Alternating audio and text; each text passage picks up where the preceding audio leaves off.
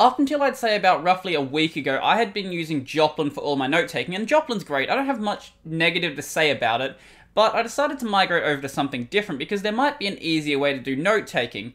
And what I decided to try out was Vimwiki, and I am really happy with Vimwiki. So if you don't know, Vimwiki is basically a plugin for Vim that'll basically let you make a personal wiki, and yeah, it's just a really neat way to do note-taking. So before we just waste too much time doing that, let's go to the GitHub page and just have a look at what it actually is.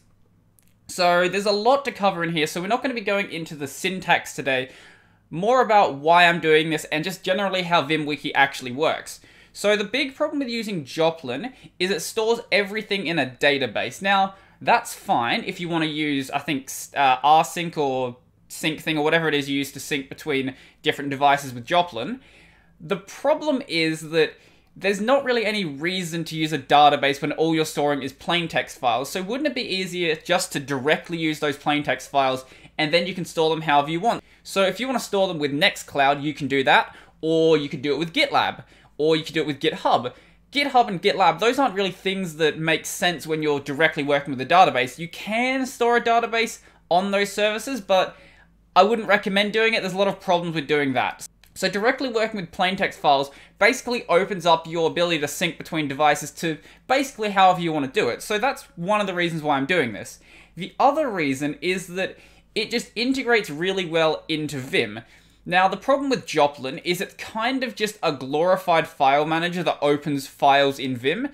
There's not really any reason to do that. You might as well just eliminate that extra layer and work directly within Vim. So for the basic syntax, it's pretty straightforward. To do a header, you just do an equal sign, the header, and an equal sign on the end. And then for a dot point, you do an asterisk, and then you write what you want to write. Now, if we go down a bit further, so if you want to do a link between different pages on your wiki, you can do two square brackets, and then put the stuff you want inside of it. I'll show you a better example when I actually go and start working with it, but that's basically how it works. But you don't actually have to do that. If you don't like the Vimwiki syntax, you can switch over to Markdown if you want to. I'm using Vimwiki syntax myself, but as I said, you don't have to use it if you don't want to. This is a pretty good example of how it actually looks. So it'll do things like syntax highlighting for you, and it makes it really easy to actually jump between each of the different wiki pages. So if we go down a bit further, it also supports things like being able to tick a box and basic stuff like that. You also have like programming syntax, really cool stuff that makes it really easy to actually take notes within a terminal application. Now, if you're using base Vim, you're going to want to actually enable some settings. Now, I'm using NeoVim, so I don't have to do this. All of this is enabled by default, but in basic Vim you have to do set no compatible, file type plugin on, and syntax on. Okay, so also you're going to want to actually install the plugin. Now this is really easy. There's a bunch of different ways described on here. So if you're using Vim packages, you can do it like this. Pathogen, do it like this. I'm using Vimplug, so all I would want to do is go into my Vim config or my NeoVim config in this case. Go down to where I'm actually storing my plugin block, so down here, and then we're going to go down to where I've got Vimwiki. So pretty much all you're going to have to do is copy this line right here into your Vimplug block. So plug apostrophes on both sides, Vimwiki/Vimwiki. Real easy to install, and obviously you're going to want to run plug install, and then you'll have it installed. Now, to actually get into your Vimwiki, you don't have to go directly to the file and do it from there. You can actually jump to your wiki from any other files. Normally, I don't like plugins that add bindings, but the special thing about Vimwiki is that most of the bindings only run when you're actually within a Vimwiki, with the exception, obviously, of the key to actually get into your Vimwiki. So to get in there, all you're going to have to do is press your leader key and then WW. So leader WW, that will jump us in. Now, obviously, we don't need this nettrue thing here anymore, so let's get rid of that. Now, as you can see, it looks a little bit different than the one on the actual GitHub page because my theme doesn't actually do proper highlighting for the headers. I need to fix that up, but it's not going to be too difficult to fix. It's probably explained within the actual Vimwiki help page. So if we scroll down here, as you can see, when I hover over one of these, they actually change a little bit. So it shows you that this line is actually a link. Any of the lines in my theme that are underlined, those are links. So we don't actually have to just go down with J and K though. We can actually jump directly to those links, and we can do that by pressing tab. So tab will jump us to the next link, Shift tab will jump us to the previous link. Makes perfect sense. And also it is cyclic, which is really nice as well. And then to jump into any of these links, all we do is press enter, and that will jump us in. And we can go backwards as well by pressing backspace. Pretty straightforward, I would say. So we go in here, and let's say we wanted to go down to, I don't know, this general vlogs one, or hardware. Let's go to hardware. Now, as you can see in here, I've got a bunch of dot points in here, and pretty much this is what I use Vimwiki for. The main thing I use it for is for video ideas, and basically just keeping track of things I'm doing for the channel. So say I want to look at stuff for my podcast, I want to look at the notes I took for, say, Corey's podcast. Pretty much you can see here all the topics I was going to talk about, and then we've got some timestamps for clips I was going to check out. So it works pretty straightforward. Now, as I said, there is other stuff you can do as well, like you can do things like tick boxes and programming stuff, but I don't typically use that for myself, so I don't really have any examples of that on hand. So if we wanted to actually add a new link in here, it's also really straightforward. Now, I like to have them with dot points. Obviously, you don't have to have them with dot points if you don't want to. That's just what I like to do. So if we want to add a new link, there's two ways we can do this. So if it is a single word name, all we have to do is, say, type the name and then just press enter on it, and that'll turn it into a link. The problem is that if the name actually has multiple words in it, like let's say for video ideas or video notes, we have to do it a bit differently. So what we have to do is, let's say, just call it test 2. What we actually have to do here is put the square brackets around it. And we do that, and now that has just turned it into a link. So if we want to go to that page, all we have to do now is just press enter on it, and it will generate the file for us. And that's all we have to do. Now it's actually a file within our Vimwiki. And we don't actually have to save the contents in here by ourselves. So if we just type a bunch of stuff in here, and then we backspace out, and let's say we just even quit out of our Vimwiki. If we go back into it, and then go down to test 2, we will notice that all of the content in there has actually been saved. So when you backspace out of any of the files, it automatically does the saving for you, so you don't actually have to worry about saving. That's actually another really convenient thing that this does. So if you ever forget to save, doesn't matter. Vimwiki's already done it for you, as long as you obviously don't go :Q. I don't believe it's gonna try to save if you :Q out, or if you do any of the other methods to quit without saving. As long as you just backspace out, it'll automatically save it for you, which is really, really convenient. If we ever want to delete a wiki file, all we have to do is go leader WD. So leader WD, and then you'll see down the bottom, it'll give you a prompt to delete the file that you're currently in, and then we can just go yes, press enter, it's now deleted that file. Now obviously the link is still here, so we're going to have to go and actually delete the link ourselves. And there we go, now we've gotten rid of that wiki file. And there's a couple of other bindings you might care about as well. So things like leader WR for renaming the wiki file you're in, leader WS for actually selecting and opening a wiki file, leader WT for selecting and opening in a new tab. Pretty straightforward how it actually works. The other binding I didn't mention, just because it's not going to work on my system, is Control Enter. Control Enter will open up the link in a vertical split. Now, it won't work on my system because I've got Control Enter bound to something else. So I've got it bound to actually close all my notifications for like my dunce notifications. So that's not going to work on my system, but if you don't have it set up like that, then it will work for you. If you ever feel like remapping any of the bindings within Vimwiki, the first place I would recommend checking out is the Vimwiki mappings help page.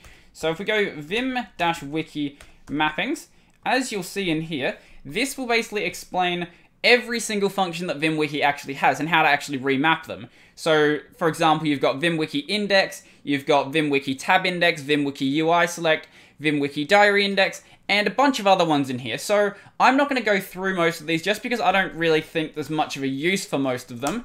Typically what I normally do is just use the basic movement binding. So I use tab to go to the next link, I use shift tab to go to the previous link, I use enter to actually enter a file, and backspace to leave a file. I don't normally have any use for all of the rest of the stuff, but maybe you have some use for it. So one thing I do want to mention is that I don't normally enter my Vimwiki by going into a Vim buffer and then pressing my leader key WW. That's too much work. What I would rather do is jump directly into the file by actually opening up the Vimwiki index file directly. And as you'll see, when we do that, it actually automatically runs the plugin, which is really, really useful.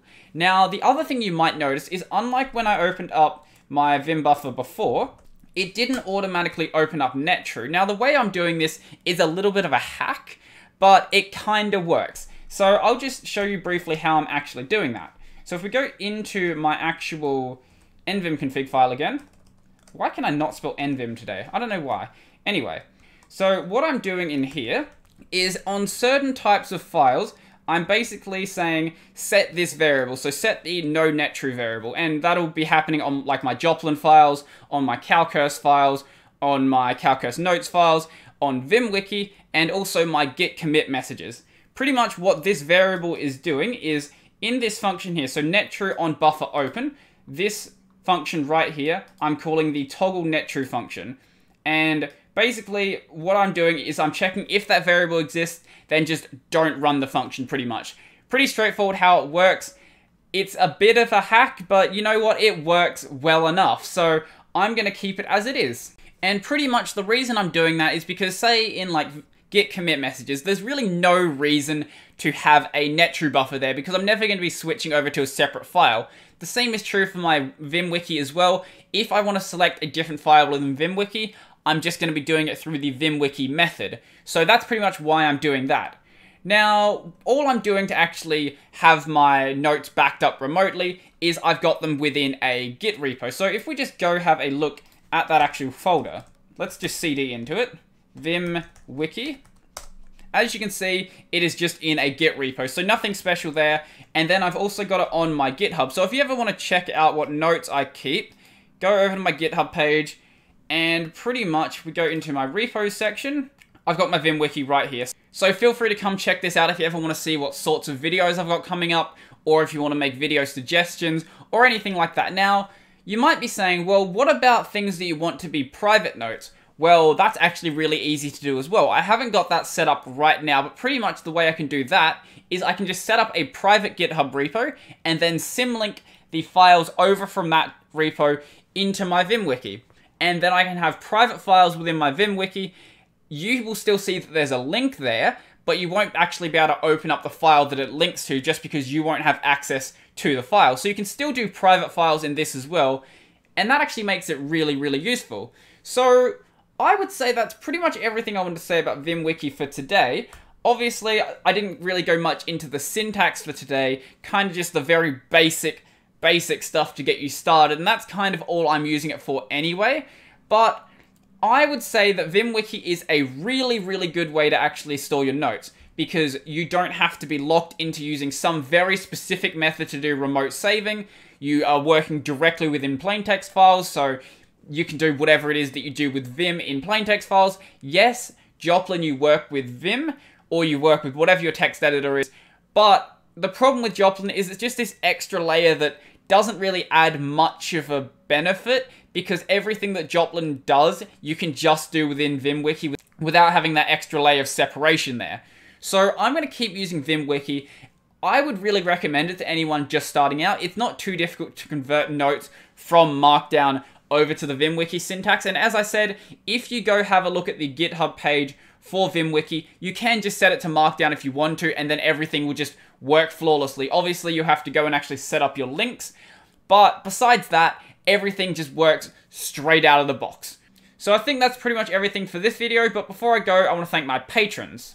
A special thank you goes to Nathan, Andrew, Road, Oakley, Ray, and Zilva, and an extra special thank you goes to Tony, who is my newest patron. So if you want to support the Patreon, then check out my links down below, and also my Amazon affiliate links where you can buy the gear I use in this channel, or just literally anything else on Amazon. Also, remember to check out my social links, so my Discord, my Telegram, all that sort of stuff, and my alternate video platforms, so my BitTube and my library. Also, remember to smash the like button and leave me a comment down below, and remember to subscribe and ding the bell icon down below as well. And lastly, remember to check out my podcast, Tech Over Tea, so it's available on YouTube and library, as well as literally anywhere else you can find podcasts. So I think that's pretty much everything for me, and I'm out.